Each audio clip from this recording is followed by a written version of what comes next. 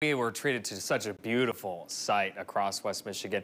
Here's a view from Ross Dents in Grand Rapids. Now, what helps is the longer exposure of the camera because it allows you to see the motion of the lights as they're underway. So this is likely not visible to the eye itself, rather more visible through the lens of either a phone camera or a professional camera. And you can see here's another picture he took. Just a terrific view. And we got so many of these great pictures, not only here in Grand Rapids, but across most of West Michigan. Just a terrific night to view them. Now, as we look at the conditions tonight, we do still have a strong solar storm in place. So lights may be visible as south as this red line all the way down into parts of Kentucky. And notice we are in the area that may be able to see them. Now, the storm isn't quite as strong tonight as it was last night.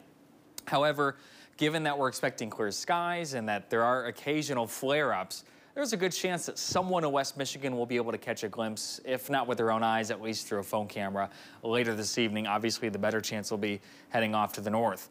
It's pretty remarkable to see just how quickly this solar storm intensified. Notice that the KP index, or the K index, was down near 2 or 3, which is pretty typical. Then the storm hit just like that, and ever since then we've been very elevated.